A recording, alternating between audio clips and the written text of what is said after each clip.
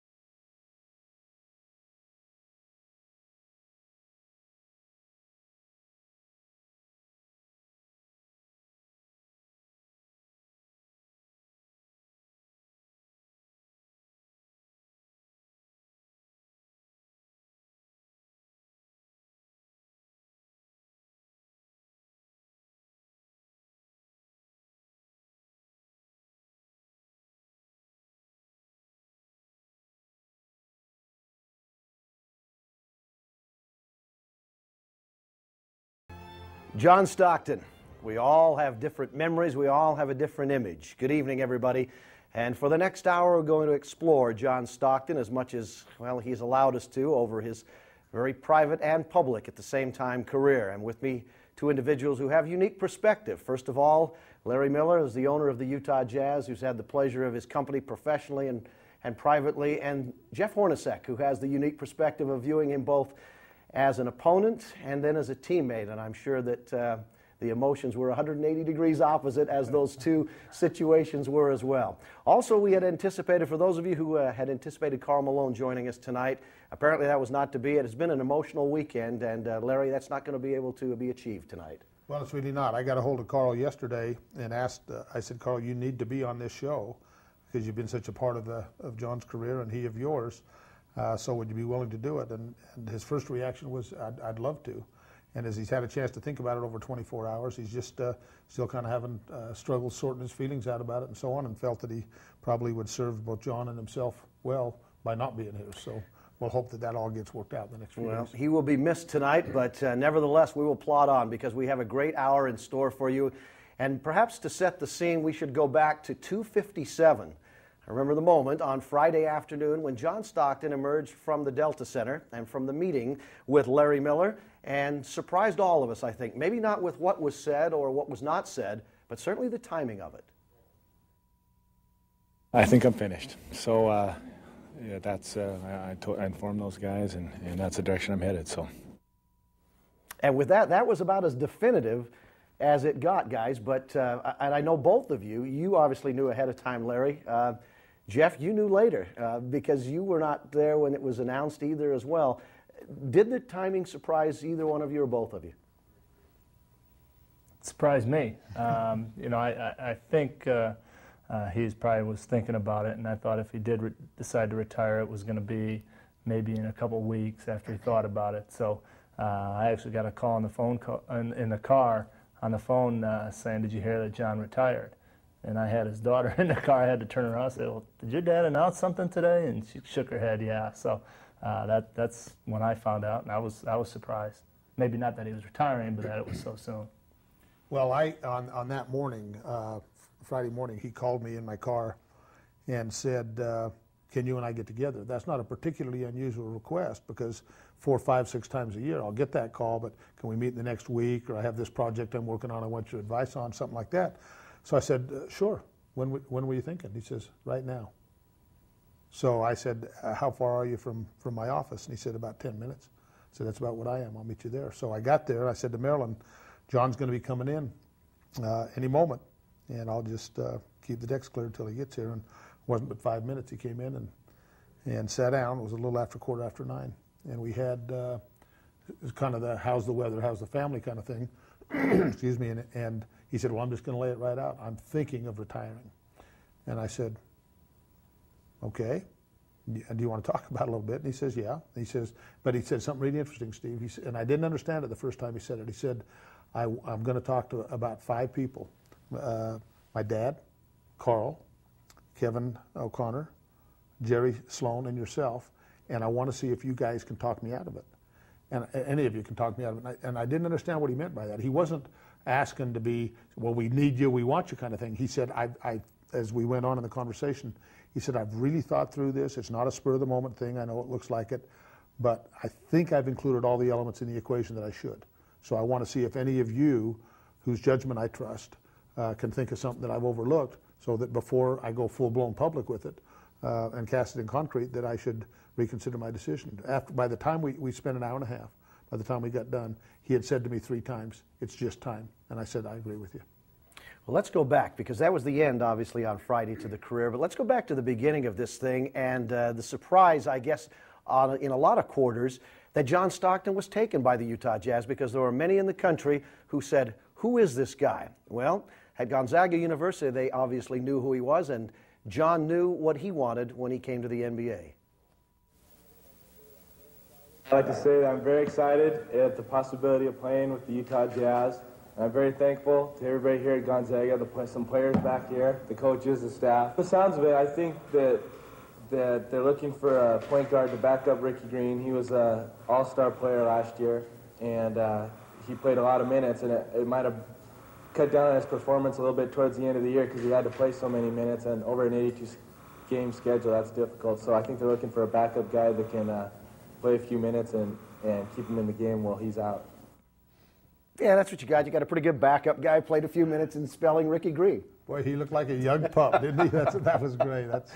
That's good footage right there. You know what amazes me is when John was announced as the selection, the boos in the Old Salt Palace that accompanied it. But I can't find anybody who will fess up that they booed. It's like when Richard Nixon was disgraced at Watergate. They said, well, I didn't vote for him. Well, nobody booed, apparently, John Stockton. So I just, I wonder who those people are. If they all moved or died or whatever. But it was not a popular selection. Yep, it really wasn't. And that's the first one in the series, I think, that led Frank to comment every draft year, Frank Layden, to say, well, if they boo us, we're okay. If they applaud the choice, we're in trouble. Luther Wright got applauded, for example. Well, it's probably good to have that juxtapositioning. All right, well, let's go back to June 19th, 1984. The Utah Jazz did select what was regarded a small, skinny point guard from Gonzaga with the 16th pick in that NBA draft, and little did anybody know that the franchise would never be the same.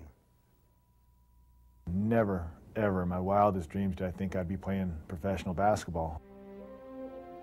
When I was a projected 4th or 5th round pick during my season at Gonzaga, and so I was just looking for a possibility of a tryout, and then one thing happened after another, and all of a sudden comes draft day, and I've heard that maybe a possibility late in the 1st round or 2nd round. So because of that, we all watched the TV that day. A bunch of people came over to the house. Utah's turn came. I said, watch out for Utah. The Utah Jazz select John Stockton of Gonzaga University. Hearing that on the TV set, I just walked out in the other room. I didn't really quite know how to act. It was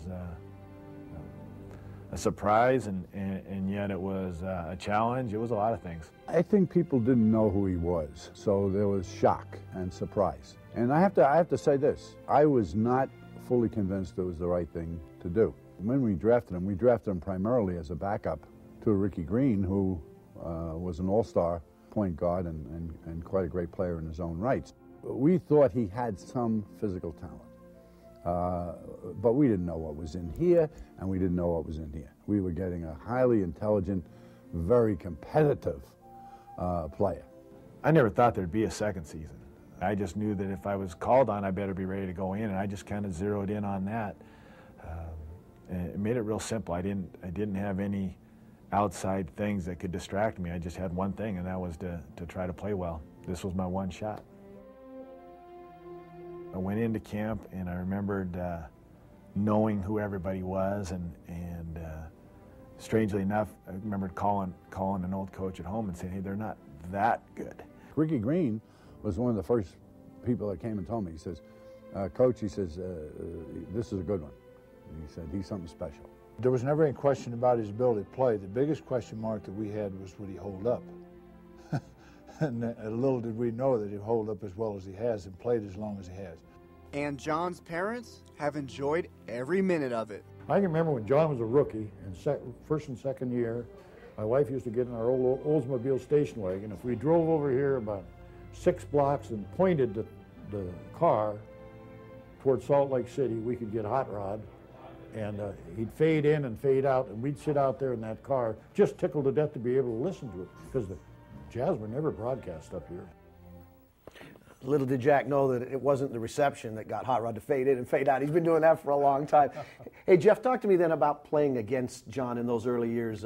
Stockton and Malone, the twosome, I said at the start, I would imagine that your feelings for John, towards John, changed significantly from opponent to teammate. What about as an opponent? Couldn't stand him. He's one of those guys that when you went out there and played against, you knew it was a battle. I think when you're undersized and you're not expected to, be one of these guys who gets all the calls, you learn to do little things. And John knew exactly how to get open, how to drive by you. I said for years that John was, even before I played with him, he was the best I've ever seen at getting over a pick and roll, a screen. I was terrible at it. We used to laugh in Phoenix with Kevin Johnson. So I never seen a guy, when a guy goes to set a pick, his ability to get over that pick was better than anybody I've ever seen. And that was something I'm not sure it's ever been talked about, but that was one thing I noticed. And one thing we saw earlier on that tape, which I doubt John had ever admitted something like that, but when he said the comment, I called one of my coaches, said, these guys aren't that good. I can guarantee in that first year when he stepped on the court, he wasn't thinking he was going to be a backup.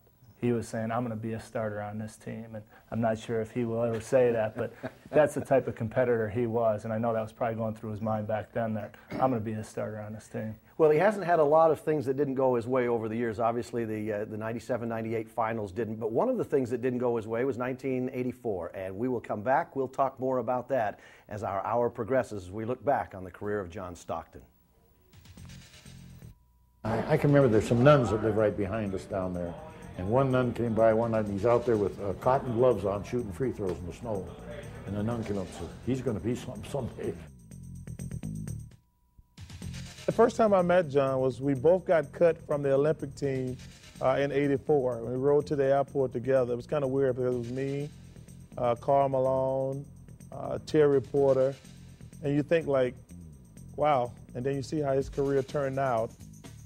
Well, that was one of the first disappointments, or maybe one of the only disappointments of John Stockton's career. But guys, that was probably the first pairing of John Stockton and Karl Malone in a car with Terry Porter and Charles Barkley. Go figure that one. It's an interesting group, isn't it? Well, he didn't make the '84 team, but obviously he did make a couple of dream teams, and that's when the dream team truly was a dream team. You had Michael Jordan, Barkley was on that, and of course John and Karl.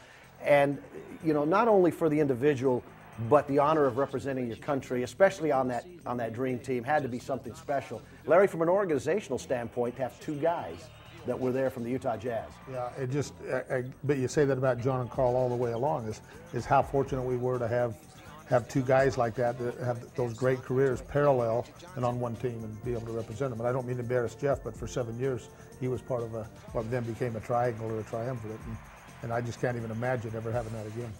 Well, and of course in Barcelona, we had an opportunity to see John, and we'll talk about this in just a moment, his sense of humor. But in Barcelona, he wore a microphone and took a camera, a home video camera around for NBA entertainment. And it provided some pretty interesting moments for the viewer. At Barcelona, the Utah point guard had little trouble escaping the spotlight that followed most of his high-profile teammates. In fact, the six-time All-Star's appearance in public was so ordinary, he easily passed for an average tourist and hardly a member of the greatest Olympic basketball team ever. Really not much different from Michael Jordan walking through here. Hi. Hi. Are you an American? But of course. You look wonderful. Why, thank you. You like the dream team, huh? Of course. We met Charles Barkley the other night. Did you? He's a hell of a player. See, you got all the players right there on your shirt. Is Charles the only one you've ever seen? The only one I've ever met. Hey, guys, do you know any of those guys on there? What? Who? Who's that? That's my dad. That's your dad? Too bad he's not here. You play on a team? I do, yeah. Who is that guy? We're making a point that nobody ever recognized you. I hate this. I can't go anywhere without being bugged. I'm not a real exciting player, I don't think. I try to get the job done, but I guess I don't have much flair, which that doesn't bother me. It doesn't really bother me if people don't want to do interviews or whatever. So I'm pretty much going to go on about life and be happy just going home and playing with the kids. Well, and that is John. But you know, the sense of humor. I had a guy ask me the other day. He said, "Does John Stockton ever smile?" He said, "Because besides a couple of game-winning baskets, I never see any smile out of this guy." He couldn't be further from the truth, could he? Because this guy, John Stockton, has a sense of humor that if you turn your back on him for a minute, you're in trouble. Well, he was always entertaining on the bus rides, plane rides. It goes all the way to, we took our 8th graders last year on a retreat, and the parents had to put a little skit on, and John imitated the parish priest a little bit too. So you know, you see him on the court, how serious he is, how he likes to just compete and get after it, but then off the court, he's a jokester, like, you know, no one really knows about. See, Larry, truly nothing is sacred then with John, I guess. Well, if he's doing the parish priest invitation. It's really not, but you know, and there's a lot of instances, but he loves to win, as we all know. So he smiles a lot in the locker room after. But the one thing that popped in my mind about it was about 6 or 7 years ago, before we went to full chartering. He was back in getting his ankles iced after a game with Carl, just the two of them there, and I was there with him, but they were playing like I wasn't. And he's there, this is the kind of stuff Jeff alludes to. He says, "Carl, how many more years do you think we could play if we chartered all the flights?"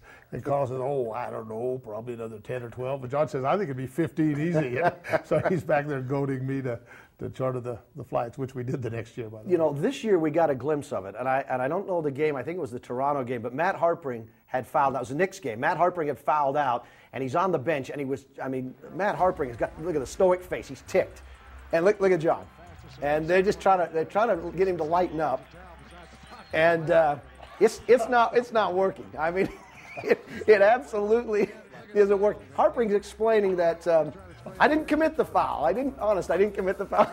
So, but that's the John Stockton that we rarely ever got a glimpse of. But you guys did, certainly as an owner and as a teammate, Horny. That's John, right? He's not gonna leave any scab unpicked. No, you know, that was pretty funny watching that with Matt. But he did that throughout the 6.5 years I was here, and he was the quiet team leader in terms of keeping everyone kind of on their toes and keeping everything kind of that light feeling when you're off the court. But he was also the little stiletto. He was the knife that went in under the radar. Now, as a stand-up comedian, I'll tell you, this is a rare piece of tape, but you got to watch this. I don't know that John wants to quit, I would say, his day job or his night job now, but he doesn't have one. But if he's going to the comedy club, he's going to have to polish his routine. This is from, well, it's a few years ago, as you'll see by the audience, but this is John Stockton's stand-up routine. I remember one time we were playing the Celtics down at BYU, and it was some kind of game. The Celtics were really working us over, and Larry Bird was playing a well of a game, and I think some of the guys out here remember him coming into the locker room. He stormed in there and just started pointing at guys. "Dantley, you're making $1 million a year. Griffith, you're making $500,000, $300,000, $600,000. What's Larry Bird worth? $18 million, $20 million? He's kicking our butts." He was trying to motivate us. We were down by 20, so we went out and lost by 30. It was real. So, I mean, the guy just succeeds at whatever he does. That was a roast of Frank a long time ago. But John, you got a glimpse again of the sense of humor. Now, of course, Frank retired as the coach, and Jerry Sloan took over. And what has John Stockton meant to Jerry Sloan? Well, it's probably hard to synthesize, but we talked to Jerry, and he had some comments and some reflections on John's career. Well, Coach, you joined the Utah Jazz coaching staff in 1984, which just happened to be John Stockton's rookie year. So you coached him as an assistant coach or a head coach for his entire career. So Friday afternoon when he came into your office to tell you that he was done, he's retiring, what was that like?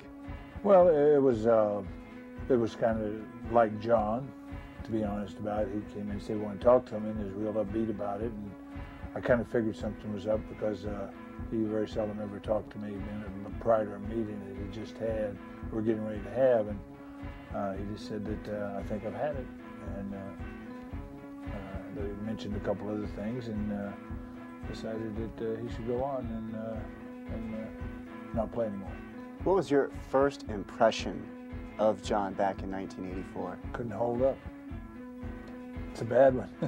It's a bad impression to think back. Frank and I both said, could this guy hold up and play 48 minutes in the NBA on a consistent basis? Because he looked like he probably might not be able to. Ricky Green was ahead of him, wasn't much bigger and much more physical than John at that particular time, but you know, they're just one of the things that you thought about and wondered about him, but he hardly ever broke a sweat. What amazed you the most about John and throughout his career? Probably the thing, his ability to concentrate. I mean, he's unbelievable, has an unbelievable knack of being able to. It always amazed me that you'd tell him what to do and he never asked, what are we doing? You know, he would be someone that everybody would run to and ask John, so what are we doing? Is there a memory or two that stands out for you from his career? Just about every day there was something that stands out with John because of what it became at the end of his career, whenever he knew it was difficult for him to go out there and play, and he could go out there and try to rev himself up and say to himself, I'm going to have a good practice today, some way, somehow, even knowing that he probably didn't need to work. And early part of the stages, the way he would go out there and try to play and try to do everything in the world. And I always said, you know, he never played the game backwards.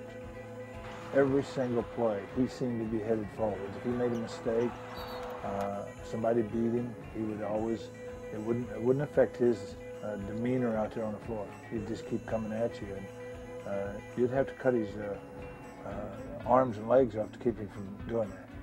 What's John's legacy to the game of basketball, do you feel? Well, it'll be interesting to see how people recognize John. I just think hope he's recognized one of great guards to ever play this game because of his dedication, what the game means to him, how he's approached the game every day. That probably is, I'd say those things are what he's all about. Well, it's a guy who spent a lot of time with him, and he's probably right. You know, you look at the work ethic, and you know, I don't think we have any concept, Jeff, of what you guys go through on a daily basis. We see you play 82 games a night, and you know, and we see big salaries, and we see, you know, all the trappings that go with it. But practice is where it's really done, I guess. And you know, to come out and practice when you guys reach a certain level in your career and be able to put out is pretty unique. I think that's where coaches see the guys that stand out. There are guys that might be a little bit better in games than they are in practices. Occasionally you get that guy. A lot of times the guys are better in practice than the games. But John played practice just like it was a game. We were talking the other day on, was one of the practices, I think it was after game 2 against Sacramento, and they had a practice, and they had a little 6-minute scrimmage, and Carl with his back, he was out of the practice, and the starting group, I think they were down by about 12 points with 2 minutes to go in this little scrimmage. It was like 17-5. And all of a sudden, John comes down, shoots a 3. Comes down, shoots a 3. Drives to the basket, gets fouled. All of a sudden, the scrimmage ends up tied. And that's, you know, that was the competitor that John was. Even in practice, when he could have just said, okay, let's get these 2 minutes over with, practice will be over. He wanted to try to come back and win that scrimmage, and he did that all the time. And Larry, the great story, we went to Spokane, probably now 8 or 10 years ago to do some kind of special on John. And the stories that came out of Gonzaga were the summer. He would play pickup games against high school kids and college players and just local guys and get into fights in the gym at Gonzaga in the summer because, just as you said, Jeff, he's not going to lose. I mean, if you put the uniform on, you have an obligation to try and win. Well, let me tell you, when I realized I'd heard somebody describe him as the kind of guy who needed to beat his 5-year-old kid in ping pong 15-0 every time. When I saw that was in that great series we had against the Lakers in '87 or '88 when we were down there. We were down there, I think, for game 4 or 5, and it was an off day because we were playing every other day, and so we were at the pool, and they had a pop-a-shot game there, and you get 1 point in the first 15 seconds and 2 points for each basket made in the last 15 seconds, and if you score in the low 30s, it's pretty tough. So they're watching us play, a couple of kids nearby, and this 12-year-old in a wheelchair comes up. He says, "Can I play with you guys?" And the winner stays on, by the way. So we said sure. So they put the quarter in and started playing the next game. And John scored 31. This kid scored 33. John scored 34. So they were playing horse. Well, finally, it gets apparent as they're going down at 15, 20 minutes into this kid's going to beat John. So he's up blocking this kid's shot. And I thought, that guy's got a competitive instinct, because John would no sooner embarrass a 12-year-old kid, than fly to the moon. And here he is. He can't stand to lose, so he's blocking the kid's shot. Well, it's not just on the floor, because as a take-charge guy and a point guard, John believed he had to run everything. And that extends to the domestic side as well. Listen up. We'll be back. Whatever he does, he wants to be the best at it, or at least give it 110%, like the ad says. But it's so true when it comes to John, because if he's unloading the dishwasher, he'll unload the dishwasher, and then he'll say, Nada, he did do this to me one time. I was gone, he unloaded the dishwasher, and when I came home, he had rearranged the kitchen. He felt the cups should be someplace else, the fork should be switched over in the silverware tray, because he felt that there was a better way to do it, a more efficient way to do it. It looks like every guy that you went to school with, you think that was a pretty good guy. And I think that oftentimes the one thing that never comes up is how much ability he has. I always hoped that I'd get one shot at it, that I'd get to try out for a team at some point in time, and I thought that my career would be complete at that point. His success on the basketball court, made him notable around the world, basically. But, to us here, he's just a very nice man. It's great to see a friend of yours succeed to the level he has and know that he's done it right. In this day and age where we're looking for people to emulate, John is the kind of guy you want to put on a pedestal and say, this is the guy you want to be like. Well, I'll tell you what means more to me than all the basketball in the world is the kind of person he is. The most amazing thing is how he's been able to balance his family in the NBA limelight. The best that ever played the game at his position. Perfection. He is the Michelangelo of point guards. He makes plays look so easy, but on the other hand, when you have asked some other people to try to do that, that's impossible. There's no question in my mind, if you say one of the top point guards to ever play this game, John Stockton's name is going to be there, because he is, and he's proven it. If any guy out there in high school, junior high, wants to play the point guard position, they should try to be like John Stockton. He's a basketball genius. I think in order to do it, as long as he's done it, and as good as he's done it, you have to be smarter than the next guy. And I think that is what has gotten him to the point where he is now. Great player. Great guy too. He's going to be in the Hall of Fame, as everybody know, and I admire him a lot. I think at the age he is right now and still being in the great shape that he is, that just tell you about something about him and about how competitive he can be.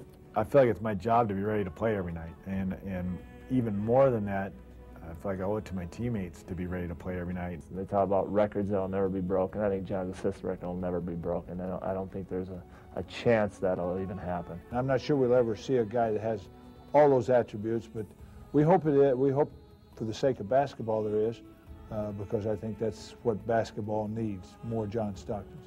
If a person were going to try to quantify accurately what John Stockton's meant to the Jazz over his career, it would be an exercise in futility. I think there is no way to measure what John's meant to the Jazz.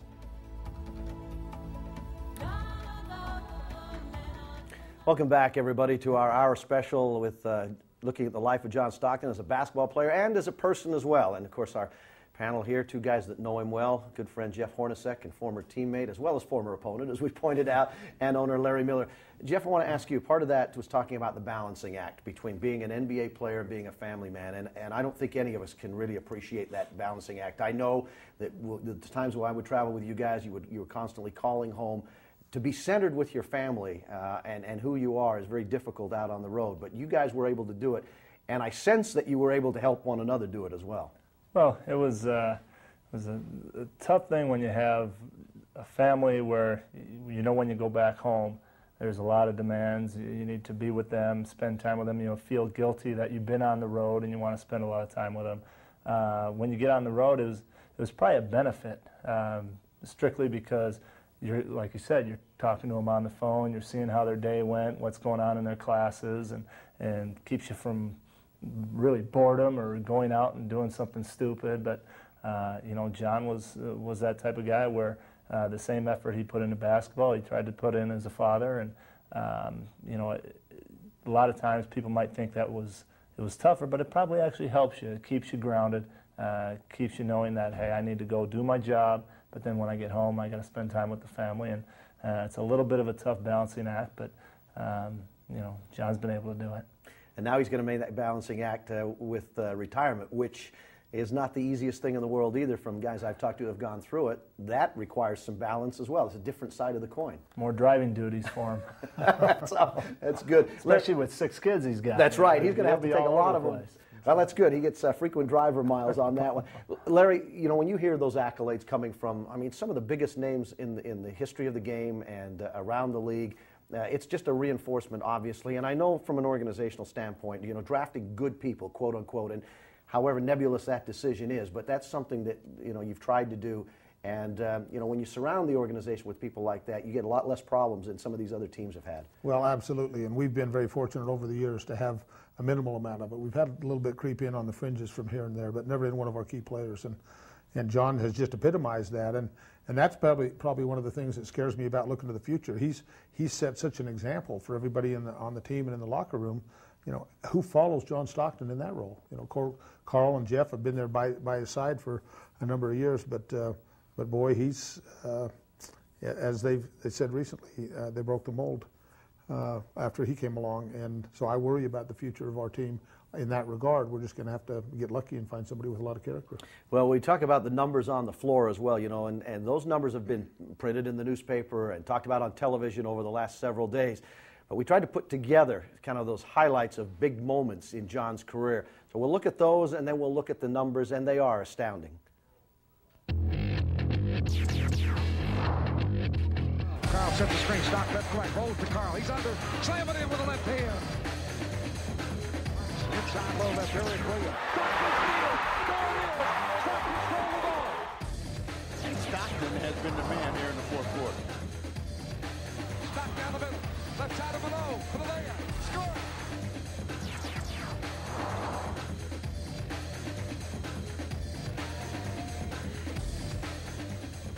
All right, and here are the look at the numbers together. And you know, 15-806, but as you said, Larry, the games played with one team, 15-504, and 17 complete seasons, not missing a game out of the 19 years that he was in the league. I mean, that is astronomical. It is, and I'll tell you another one that I think should be on there that isn't, is the most, he's got 9 years as career assist leader, but in the history of the NBA, I think there are 8 seasons where people had 1,000. Isaiah Thomas had 1,000 one year. Kevin Porter, not Kevin Porter, but for somebody for Philly, I think had, maybe it was Kevin Porter, had 1,000 once, and John 6 times. And that one of those years, I think in '92, he averaged 14.5 or 14.6 assists a game. I mean, there's just so many numbers. Where do you start and where do you stop? It just, again, it's tough to quantify. Let's talk about the finals years, 97-98. First time, obviously, the shot to get the Jazz to the finals. But, you know, that first final series with the Bulls, pretty rarefied air, Michael Jordan. And in Game 4 in particular, a game that, you know, everybody thought the Jazz were going to lose, we've got to look at, I think, 3 big plays from that game that show John Stockton and the versatility of John Stockton, the kind of things that he was able to do, and you guys did as a team. You know, from the individual to the assist side of things. I mean, I remember being here during that night, and it was one of the all-time most electrifying nights in sports. But Jeff, this kind of got you guys started, and you know, you watch this, and then I think there's the touchdown pass, as it's been dubbed, right here. I like his reaction when he. Let's see if they show it here, and there you go. That's one of the few times that people said, "Does he ever smile?" Right? Can you talk to me about those, about the emotion of those two series, Jeff? Well, you know, it was the first time for all of us to be in the finals, so it was a time when we were all excited to be there. I think the first time around, we expected to win, we wanted to win. When it was all over with, we said they were the better team. But not the second year. The second year was tough. We felt we were the better team. You know, we can go back and look at the layoff that probably hurt us. I think we had 10 days off before that series, and we played well, but we weren't as sharp as we were before that. So that was a tough year to take. But we had some good runs at it, and John obviously was a big part of that with all the big plays that he made. Well, these guys were the big three, Larry, with John and Carl and Jeff. But from a franchise standpoint, that first year as an owner, because you've been through it for, what, 10 or 12 years at that point in time, right. And you finally get to the top of the mountain. You know, it had to be rewarding, and to see the guys who had been there since the start. Exactly, it really was, and to try every year to say, okay, now we got to fill this hole or build on this, and then to get there, get to the finals, and especially the 2 years in a row.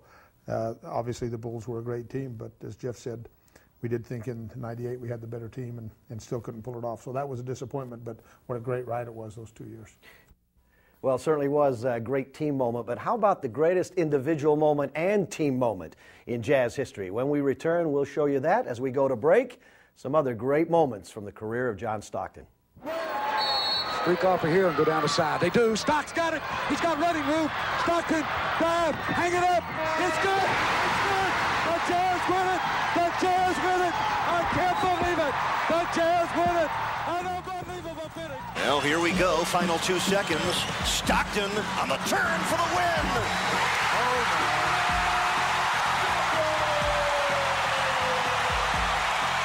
Russell looking. Russell inbounds to Stockton at midcourt. But on the screen, Stockton goes right side. He's open. He'll take it for 20. Got it. Stockton hits it. Jazz take the lead. 7/10 of 1 second left in the game. John Stockton. Welcome back to our John Stockton special, everybody. To fans, players, coaches, owner, everybody associated with the Utah Jazz franchise, it is simply known as The Shot. We had a great comeback. Stockton, 3-on-2, keeps it. Tie game. That whole last 4 minutes or 5 minutes of that fourth quarter were so improbable. And Stockton has been the man here in the fourth quarter. Everything came together. What's at stake? The Utah Jazz, if they can pull out a victory here, go to the NBA Finals for the first time. We had a full house in here, as a matter of fact, and Jack was watching it down at the house. And this place was packed, and I went home so I could watch it because everybody's talking. So I went home and I was sitting in the living room when we shot it all by myself. All I saw of that game was probably the last minute. That's the same play we ran all the time. The guys want the shot in those situations, usually can step up and make them. You know, I'm sure that's what every kid in the world dreams about, doing that one time. You know? So it was no different for John, I'm sure. Russell will inbound at half court. I was in the corner in front of the bench there, and when I saw him with the ball and no one near, I was like, oh my gosh. Stockton, open three. Good! John Stockton sends the Utah Jazz to the NBA Finals. Well, I was sitting on the bench, so I got a good view of it. When it left his hands, I just got up and started walking to the locker room. I just knew. I mean, I knew the guy was going to make it because he's just ice. When he hit that shot, we all screamed so loud that we woke up everybody. I just went bonkers, and I came down the alley here, which is 2 blocks, and people were standing up, so they knew I'd be coming. And they were, God, it was great. It was really, that was a big thrill for me. We have never seen this kind of emotion from Stockton and Malone, and finally, their day has come. He was acting like a little kid. He jumped up and down. He had his fist clenched, and he was just jumping up and down. He was the happiest guy in the world. It was so much fun just seeing him hit that. And when he started, jumping up and down, we thought, hey, we can do it too. He made that shot. I was running around the house crazy. Running all over the house. Doing what he did and everything. It was a special day. You don't see him showing any emotion on the court, and that one was something else. That was so many things all wrapped up into one. It was our first chance to go to the championship. It was really the first time we'd been able to beat Houston at anything. I've never really gotten over, my first year I got traded to Houston, and he hit the shot over me to send the Jazz to the finals. It was just a terrific shot. And what a great moment for the Utah franchise. Their proudest moment ever. It's got to be the greatest shot in Jazz history in terms of what it meant to the team. First of all, I want to know if you can still jump like that, okay? After a few years off, yeah, I can. The knees are still okay. Probably not as high as that, though. Talk to me about what went on in that huddle right before that, and then immediately after. I mean, we saw the joy. If there's a definition of joy, the picture ought to be that group, because that had to be, I think, one of the greatest examples of it. But what happened before that? Well, I think the good thing is the game was already tied, and we knew that if we run the play, it's the same play, like I said on the tape. That's the same play we always run. And Carl just set that little pick, and it was a smart play on Carl's part, because at that point of the game, they don't want to call a moving screen, and he took advantage of that, got Clyde off him, and I don't know, on the video you can kind of tell when I saw John the ball leave his hands, I was already starting to motion that direction, because from my position of seeing the ball in the rim, it looked good to me. And so it was just a play we always ran. We just executed it well. John made the shot, and off we go to the finals. And Larry, where were you? You said you didn't see this game. Nope. Gail and I were in our car just driving around. We were in Salt Lake and turned the radio on, and we were down quite a ways between the third and fourth quarters, I recall, and then didn't gain too much till, I don't know, 4 or 5 minutes to go in the game. It was just an incredible run. And when he hit it, of course, we were doing the same thing, hollering and shouting. Excuse me. One thing Carl adds to this, by the way, is that he says in the huddle, when the play was called, he said, "Now, John, take your time and get the shot. I promise you'll be open." And then you see, if you watch what he did to Drexler, I mean, this, as Jeff said, they cut him more than just a little slack. He latched on to Drexler and took him 15, 20 feet away from the shot. It was great. Well, it was over a former teammate of you, and we all love Charles, but there was a certain symmetry there too for that. Well, Charles was on Carl, so he didn't want to leave Carl, and then all of a sudden he saw John was wide open. He had to run over there and be the guy that got the basket made over. But it's just exciting for all of us to go through that, and I think the biggest thing was we've been striving for that point to get to the final. So. It's like you said, it was the shot. It's ironic that the biggest shot in Jazz history, as characterized by Larry Miller, would come in the inverse of John Stockton and Karl Malone, because John was the shooter in this case, and Karl was the one who set the pick. But Stockton and Karl Malone, obviously two of the greatest to ever play the game of basketball, and for 18 years they defined the Utah Jazz. The style? Well, it was simple but basically unstoppable, especially when they ran the pick and roll. Underneath the Karl Malone, he scores the layup. Stockton to Malone. Stockton's a lot. You got to be able to say it like it's one word.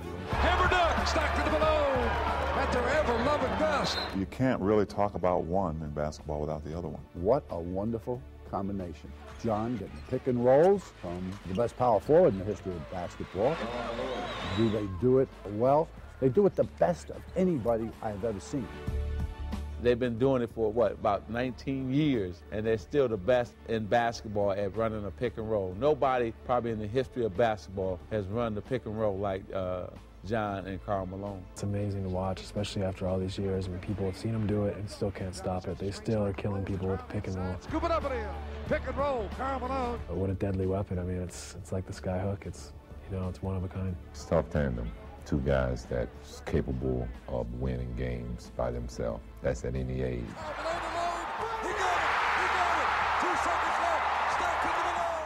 They're the greatest screen roll players I've ever seen in the game. In terms of a twosome, they probably have complemented themselves about as well as any two people. Karl brings the brute strength, the force, and John, the savvy, the passing, the shooting. Those two are lucky to have the opportunity to play with each other for so long. They're both very blessed that they got a chance to play with each other. They're two guys who, I talk about how they make other players better. They made each other better.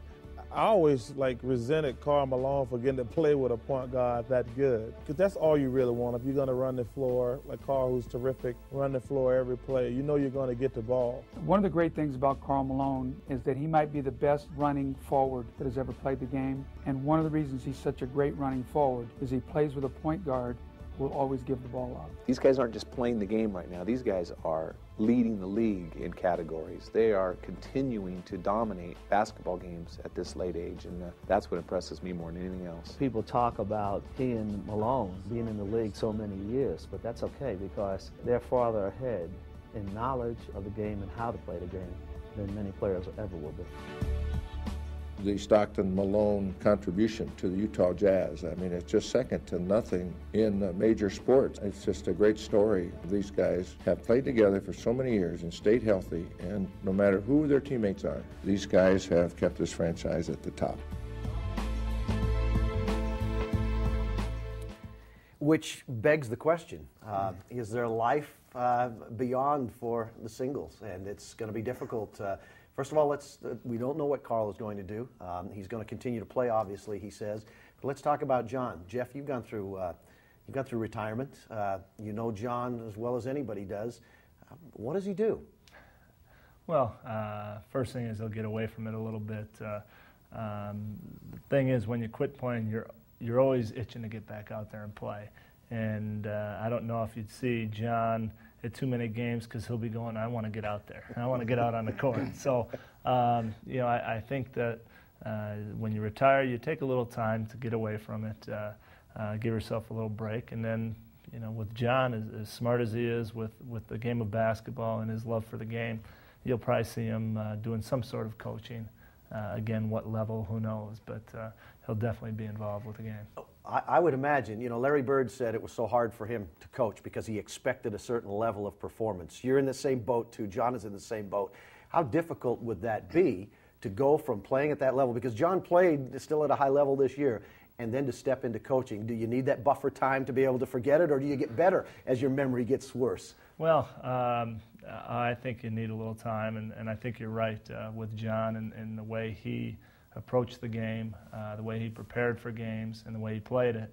It probably would be tough to coach. You know, that's probably with Jerry. You know, Jerry was the same way. You know, he played it as hard as he can, and you know, nowadays you don't get all 12 players playing like that, and I'm sure it would drive him crazy. But I'm sure he would be able to adjust a little bit and maybe put a little to the side. And like you said, if he had a few years off, maybe you realize the way the game has changed, and that, you know, perfect picture is all guys play like that, but it's not going to happen, and he'd adjust.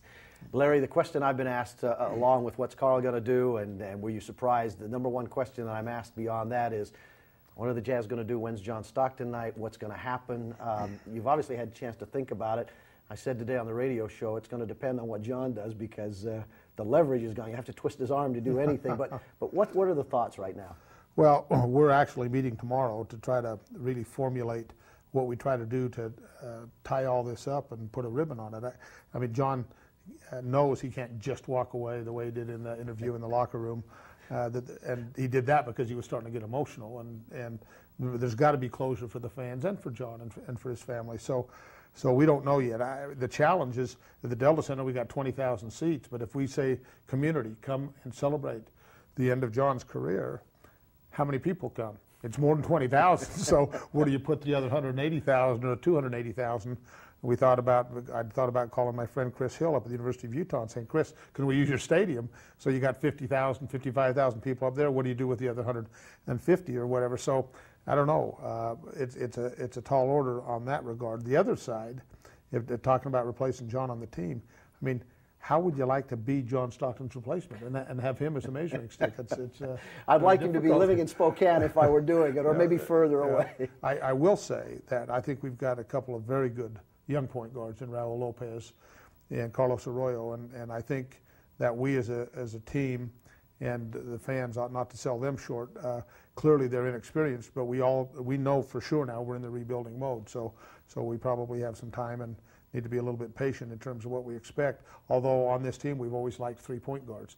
So obviously I have to be careful what I say about free agents at this juncture, but there's 2 of our 3, so we'll just have to stay tuned on that one. So we should look for sometime in the, at least in the summer, maybe something solidified in terms of what's going to happen with with some kind of a tribute or a John Stockton night or whatever. Yeah, and to be honest with you, Steve, I appreciate you asking that question, because I think it's something that it's time maybe now that we ought to do this pretty soon while it's on everybody's mind. And of course, it's been a huge emotional experience for much of our community in our state, and it is right now.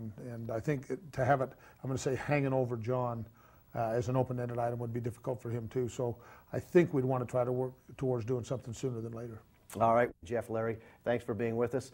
Thanks to you at home for joining us. We hope you've learned a little more about John Stockton. We've certainly enjoyed watching him over 19 years, and next week, more John Stockton. This is the longest retirement in history. Good night, everybody. And thank you, Utah Jazz, for the co-MVPs of this year's All-Star Game, Karl Malone and John Stockton. Stockton with the ball front court left. He looks to Karl Malone. He's got him low. The mailman jumps it. Shot up. It's up. He did it. He did it. John Stockton to Karl Malone.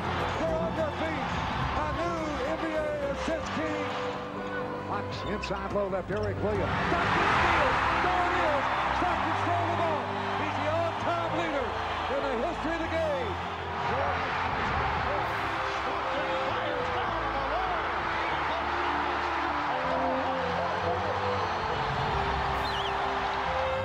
I think I'm finished. So that's I informed those guys, and that's the direction I'm headed. So.